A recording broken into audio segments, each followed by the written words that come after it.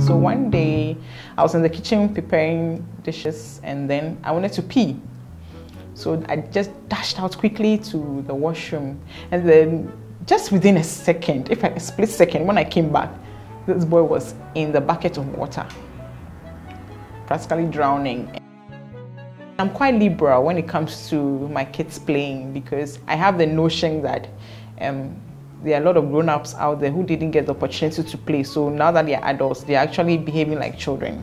And now they climb everything in the house, the chairs, the table, even the curtains. You find them trying to, they're climbing the curtains. They say they are Spider-Man and all that, going up there.